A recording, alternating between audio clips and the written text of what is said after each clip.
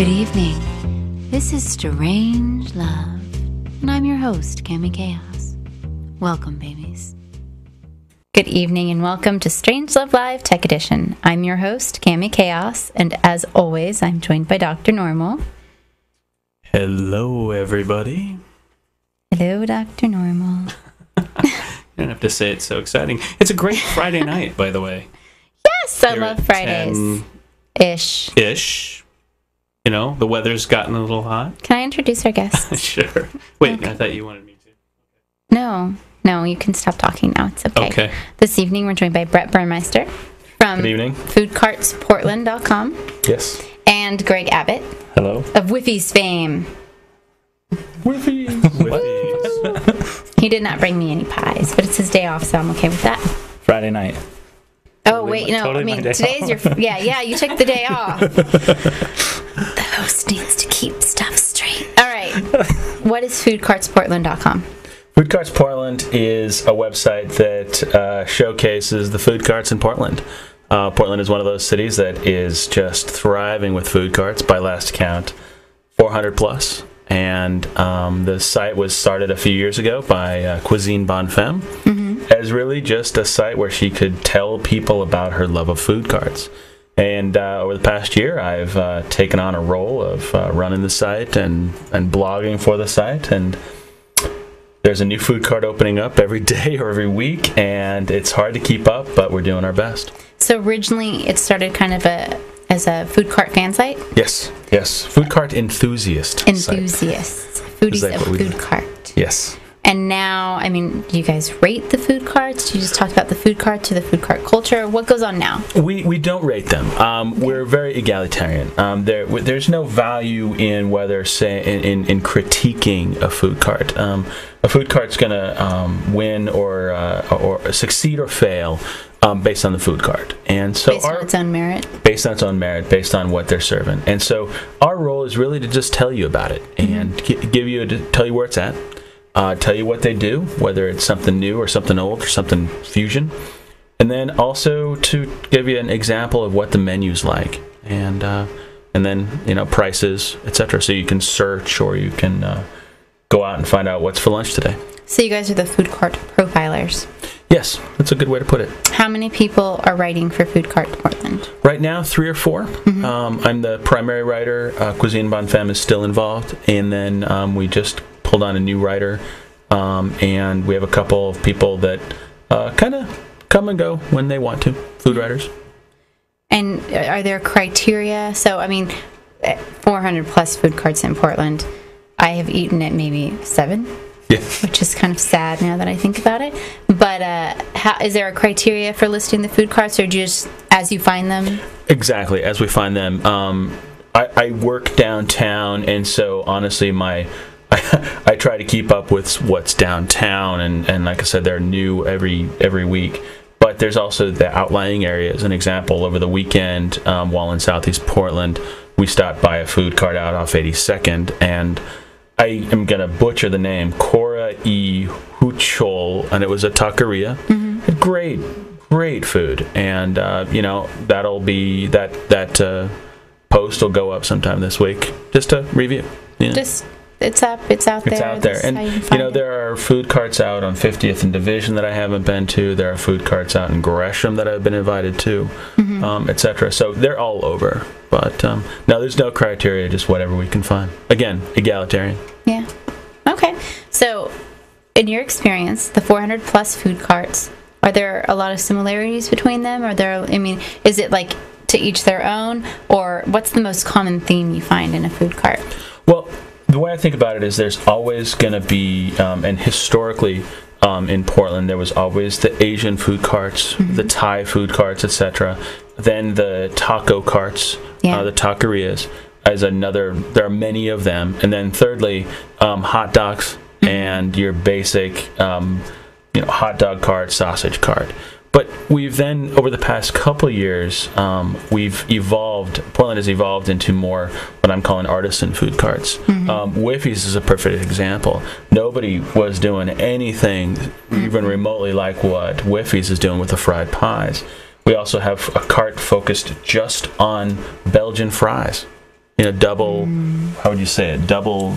They're double fried. Double fried. French fries. And they're just brilliant. We have vegan barbecue cart now. I think I read the article, the post on that one. Not yet. Or maybe but it was I tweeted thing. About it. Yes. Again. We have keep track of things, Kim. Korean fusion. We have grilled cheese. We have a cart focused just on grilled cheese sandwiches. There's also a soup cart that does soup and grilled cheese as well. Yes, yeah. Yes, there are a couple of them now. And so the idea is we're evolving into what Portland does well. First, we were really loving coffee and beer, and then we did a whole chocolate artisanship, and now I think it's food carts where the restaurateurs and the chefs out there who may not want to dive into a restaurant just yet, or may not want to assume that kind of debt, they're starting up food carts, and it allows them more freedom to do what they want to do that's very specific to their style of food. My other question on that is, recently we film in Selwood, and not just recently, but on Saturday, apparently was Capril's Kitchens. They've changed the name of the restaurant a few times, but Capril and John Pence had a restaurant in Selwood for the last, I think, 13 years. It's been over a decade. And I guess Saturday was their last day and they closed their doors, and I look at that and I've eaten there several times, and the food is fantastic. I love the food, but it's a large restaurant with a large staff and high overhead, and I can't help but think I can get a meal just as good at a cart in Portland if I know where to look. And do you think that the current economy has anything to do with the surge of food cart love in Portland? It could. I don't know, and I haven't really had that conversation with many of the food cart new owners of food carts. But in a discussion I had with Matt Breslow, who owns and opened up the Grilled Cheese Grill up in Northeast Alberta this past fall or winter. The way he put it was, there's restaurant money. There's food cart money. Yeah. And he said, I have food cart money. To open up a restaurant is 4 times. I mean, again, here's what he described to me: 4 times what it would cost to open up a food cart. And so, again, it's a foray into something that you could grow and maybe become a restaurant, maybe become a franchise. Brunchbox just opened up their second cart. There's precedence. People are expanding. There are 5 or 6 Fuego burrito carts, and they've been around for 10 years or 8 years. There are multiple whole bowls. Would you ever see a whole bowl in a restaurant? Not necessarily, because it's one thing. Yeah. So I'm not sure if the economy is forcing people into food carts. If that's the question. I don't think I meant that it was forcing it. I just think that as an intelligent consumer, when you're thinking about going and grabbing a bite to eat for lunch or for dinner, if you didn't pack your lunch, or if you just want to go grab something, there's the difference between going and sitting down in a restaurant and paying a bunch of money. And so if the consumers aren't being driven toward the restaurants, if they're going to the food carts, then yay, boon for a food cart. Because we just don't have a lot of excess cash to go around these days. If you have a job, you're lucky that you have one and you're thankful for it. If you don't have a job, you're minding every penny that you have. I would agree with that, especially spring and summer when the food carts have really grown. We've added 20, 30 carts in the past just 6 months.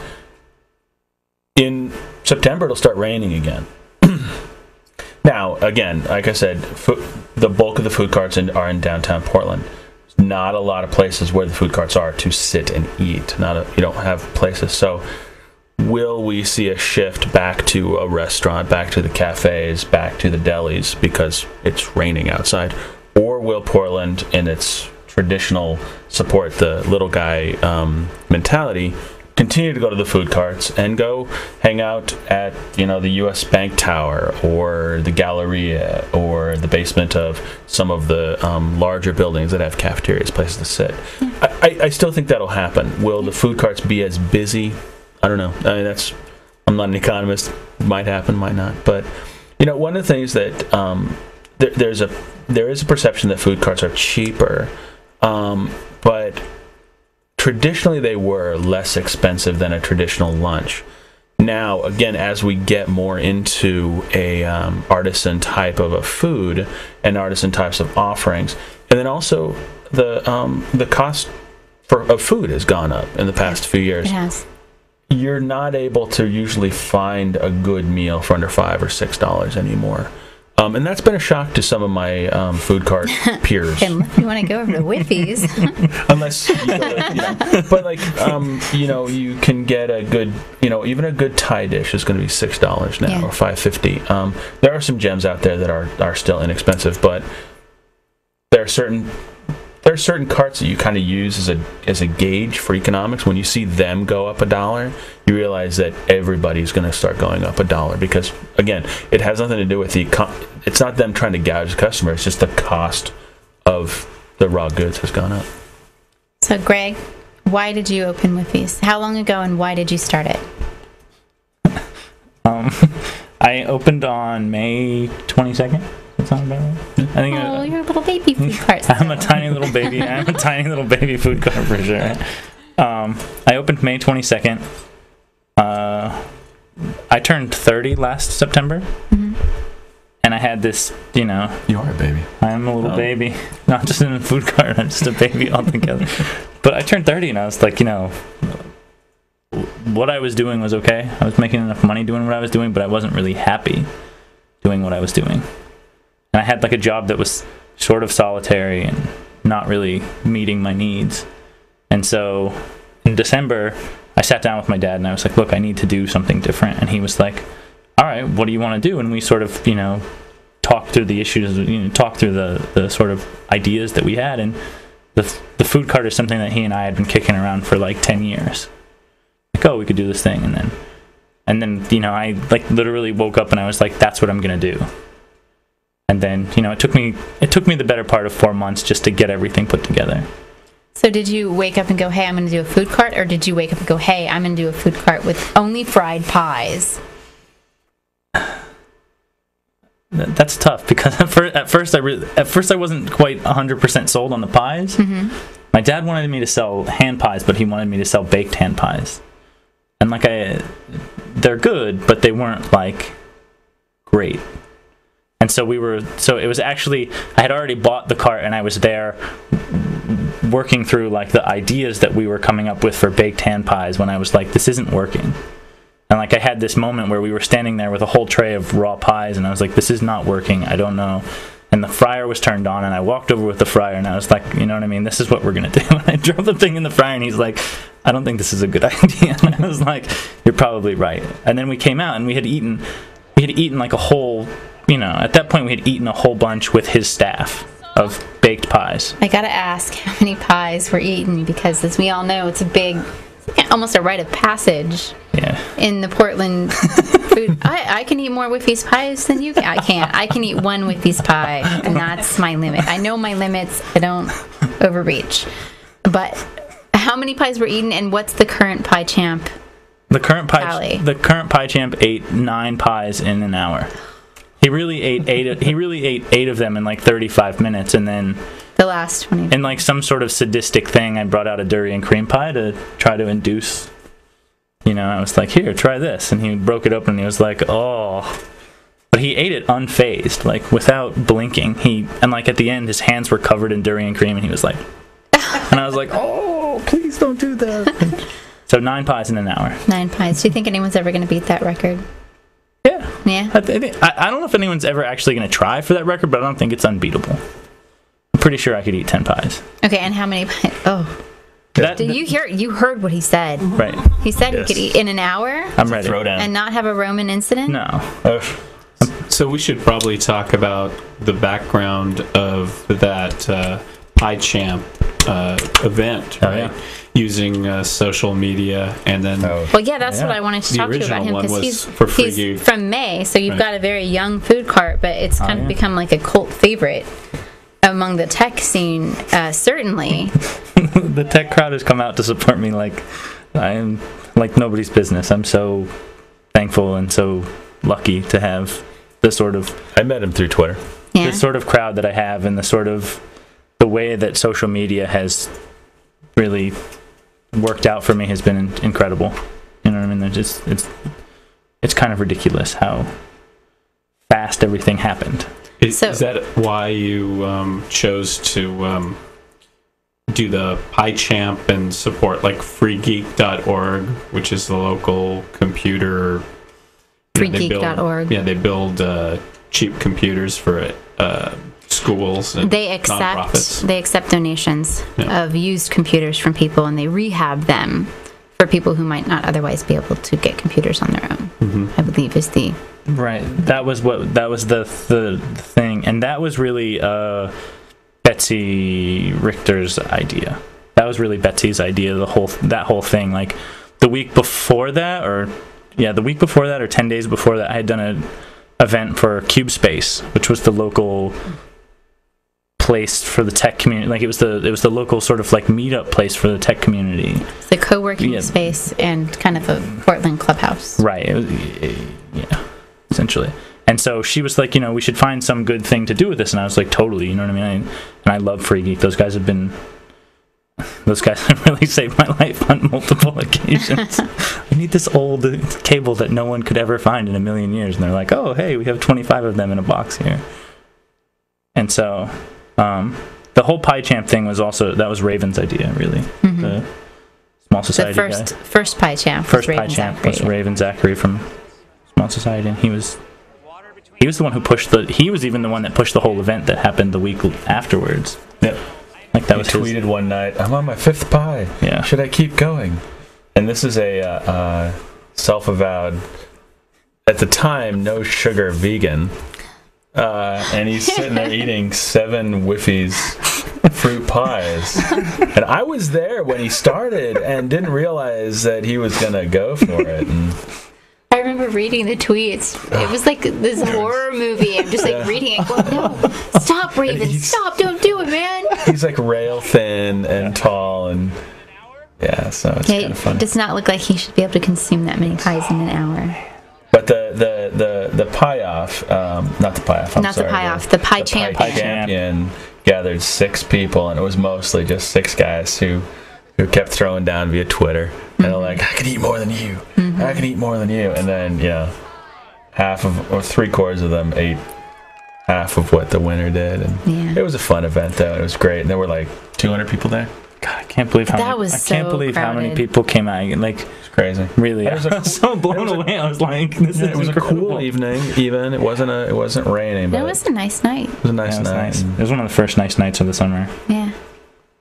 And I noticed something very important then, and you brought it up. Most of the pies that were consumed in the first half an hour. Oh yeah. And then there was this huge lull for like 25 minutes, and then the last 5 minutes there was this sudden push. No, maybe I can. Oh, so I couldn't watch though. Watching the last couple of bites was miserable.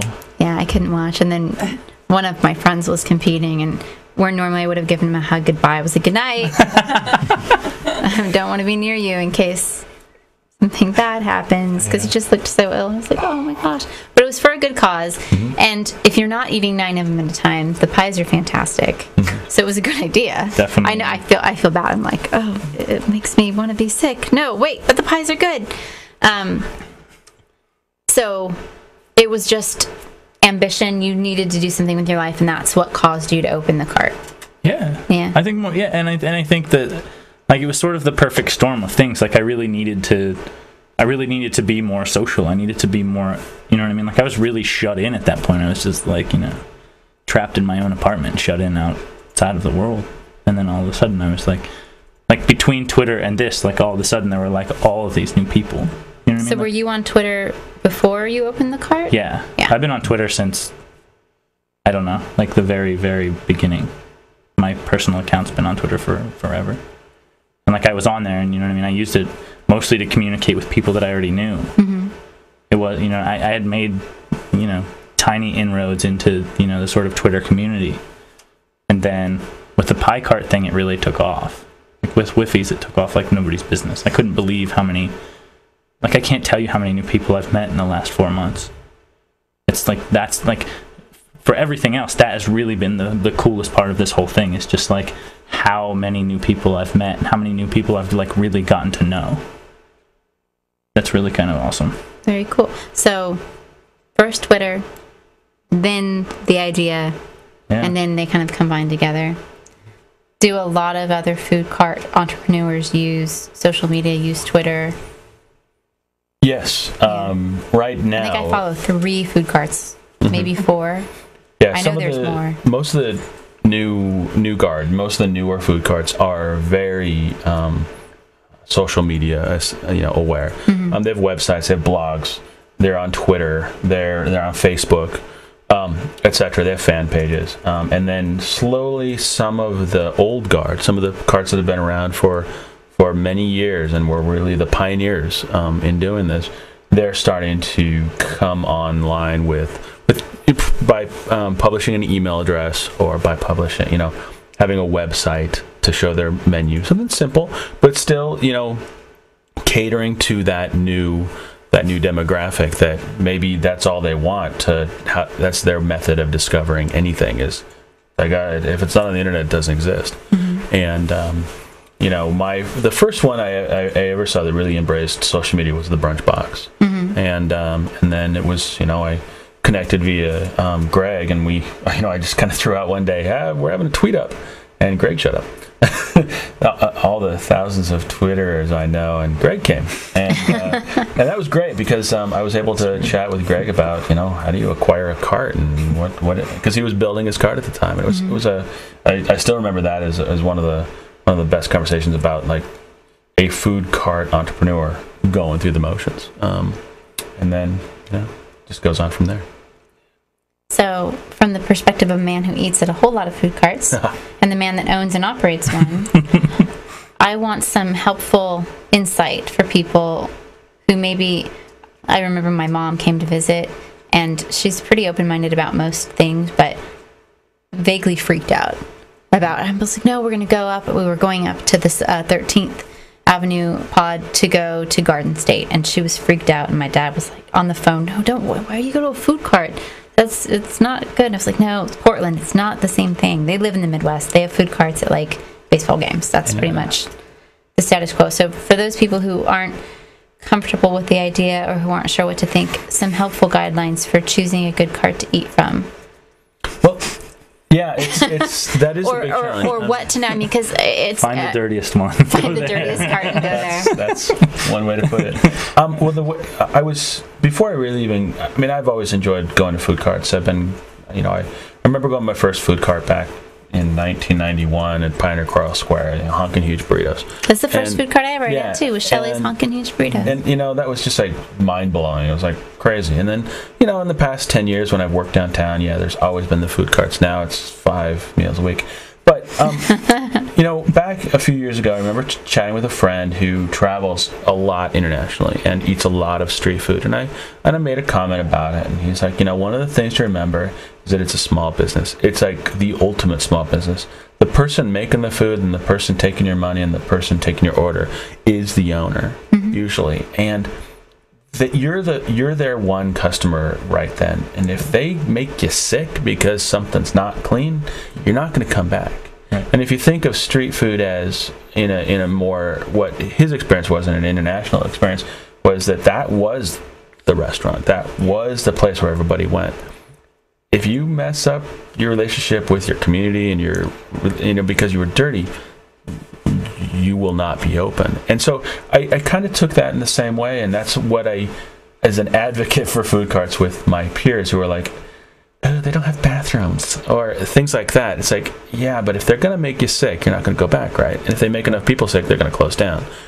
So most of the food carts, 90%, I bet all of the food carts in Portland are very clean. So that's the first thing to get past.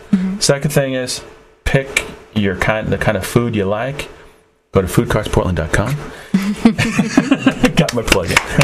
and check it out. I mean, there's something for everybody out there. And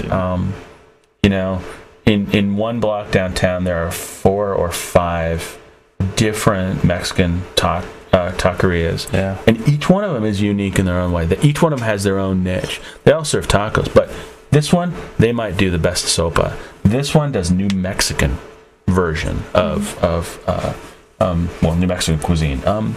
So yeah, there's anything you want. Comfort food, healthy food, vegan food, good salad. It's out there. Yeah. And I'm like him. I eat at food carts. I eat 12 meals a week at food carts. I would if there were more within walking distance, because I'm lazy. But how do you pick a good food cart? Do you tend to eat at the same food carts time and time again? I know that you've tweeted occasionally, Brett, you know, instead of going to this one that I go to all the time, I really should go somewhere else. So do you guys tend to eat at different food carts, or do you have some like favorites? And then past that, how do you pick a good food cart, Gregg? I don't know. I use his blog or his website. I use I'm a part of the PDX cart groupies, and we've made it sort of our goal to eat everything in town. You know, there are 6 or 8 of us that eat every day, and that's so you know what I mean. I talk to my friends, and really I just try everything. Like I'm sort of fearless about what I'm eating, and you know, there's so much right now. There's so much good food going on that like rarely do you get a bad meal at a food cart downtown. Right now, the you know what I mean. It's been sort of a lot of the stuff has been ferreted out that isn't good, hasn't survived, hasn't, you know. The food cart scene is fairly vibrant now with really decent food. In Portland, you got a pretty good bet that you're going to have something good to eat. So we've had, Portland has not so recently, but still recently come on the scene as having a lot of excellent food, whereas we used to kind of be, you know, unheard of. If you thought of the West Coast, you'd think of maybe San Francisco, maybe Seattle, but San Francisco more so. And lately, I think that Portland has really come into its own in the food realm. But when I think of food in Portland, I mean, you know, you think of a few really, really nice restaurants, but if I'm going to think about a meal, generally speaking, I'm not going to go there. I'm going to go down the street and grab something at like the local diner, or I'm going to go to a food cart and grab something. Does it seem like more people are thinking that way now? I do, yeah. I think that because they're so prolific, that more people are exposed to them. So I think now close in every neighborhood, southwest, northwest, northeast, and southeast, there's a food cart pod. And so if you are living closer in, you know, you see them every day. And so it might pique your interest to go try this artisan pizza, you know, by the slice, or to grab the meatball sandwich at Garden State. Those little rosemary potato. Oh yes. Oh yeah. Okay. Is everybody in Portland eating at food carts every day? Well, probably not. But again, you know, everybody's exposed to it. You know, a majority of Portlanders work downtown, and so there are four giant whole parking lots full of food carts. If you don't know where the food carts are, I'd be concerned that you're living in a hermit's life in Portland downtown. A little bit of a bubble. But yeah, as far as favorites or how I choose, there's stuff that I just don't care for. You know, different types of food, or you know, it all depends on the day. Some days I really just need a salad, or some days I just need something quick. And you know, when it's something quick, yeah, it is easy to just go down to the deli in the building and grab a sandwich that's really bad, buttery, and you know. But I choose to venture out an extra 5 minutes, and maybe I'll just grab a bratwurst. Or if I do have the time, yeah, I'll go venture out to a place that I know might take me 15 to 20 minutes to get my food. But you know what? That is excellent food, and it might take 20 minutes not because it takes that long to cook it, but because there's a line. Yeah. People know the good carts. So what's the best locator? I mean, is there a good mapping locator? Do you have something on foodcarts.com, or is it following Twitter, you know, just doing the social networking thing and following these guys? Do you have any advice? We do catalog all of ours, and each cart has a Google map associated with it with their address. There is a woman out there, Audrey, who has a food cart mashup Google map. Audrey. That's right. Just looking at that. Is that iHeart? Spinnerin? iHeartfoodcarts.com? She's also doing Are you talking that. about Spinnerin? I think so. Yeah. Okay. Yes. And so she has a mashup cart to map. I haven't been to it in a while, so I'm not sure how updated it is because that would be hard to keep updated. Yeah. They were just at my cart the other night, and they were talking about the update that they were working on. Her and Reed and Don P, I think, were talking about their new. And then Yelp is a great resource. They have all of them, it seems. Yeah. I hate pimping my competition, I guess, but it's not about that. It's if I'm looking for a phone number and I can't find it, I'll hit Yelp. So you're likely to get someone's home cell phone number and call them in the middle of the night. I did find the. I'll throw the map up on the screen here. And the map is linked on Foodcarts Portland. Oh my gosh! Yes. Oh, look at that! It's insane. Yeah. All right. Well, before we go, I want to say you've just come home like within the week from a cross-country trek. Yes. Was there a lot of street food to be had on the adventure? I didn't seek it out. I was on a lot of freeways. But it didn't find you? Didn't find me, no. I was on a lot of highways off the beaten path. There were taco trucks in the south and taquerias all over the place. But no, it wasn't a mission of the trip. So, but they're out there. Okay. Well, I think Portland's unique in having so many. I do. It's one of the quirky things that I like about our city. All right. Thank you guys so much for joining us. Stay tuned for After Hours in a few minutes. And next week, we'll be talking about CreateCon. Thank you. Thank you.